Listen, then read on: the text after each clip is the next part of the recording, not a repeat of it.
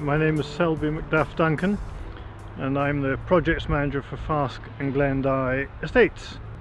And this particular project behind me is the conversion of farm steading at Bridge of Dye.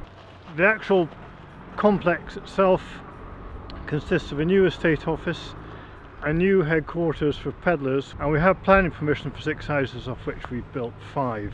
When we first started looking at the project and deciding that we did want to go down the wood chip route, the tender was won by a local firm who, unfortunately, when it came down to it, weren't able to meet their obligation, and Highland Wood Energy were able to step in and save the day, and they then took over the entire project very short notice, and since then it's just gone exceptionally well. The whole process, the boiler building itself, has just been fabulous.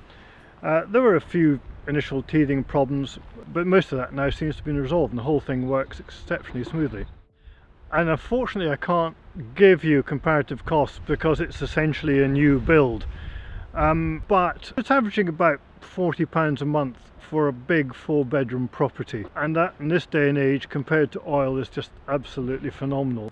We designed the building with a bulk fuel store of 3 months supply and an immediate use silo of 2 weeks supply. In reality, we found that the immediate use is lasting anything up to 6 weeks, and the bulk fuel we've only topped up once since February, and that was about 2 weeks ago. So the whole project is just proving to be enormously efficient. I've been absolutely delighted with Highland Wood as a firm and as an organisation and as a body to deal with.